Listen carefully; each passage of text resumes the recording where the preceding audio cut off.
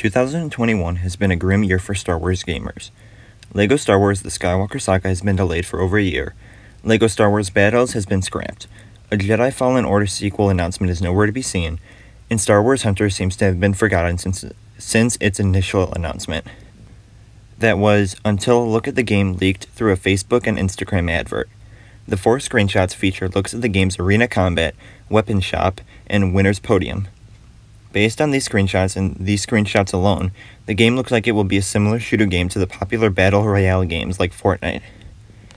Hunters has a very similar character design, and players will have the opportunity to buy weapons using collected credits and gems.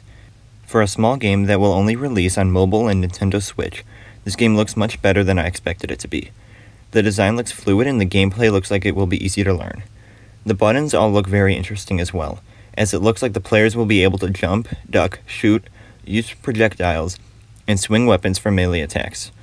The maps do look a bit disappointing, as though they look like they'll be smaller and more combat-focused rather than based on real Star Wars locations. But the playable characters seem to look like they'll be a highlight of the gaming experience, specifically the robot Jedi and a pair of Jawas. Star Wars Hunters was delayed until 2022, but no official release date has been revealed yet.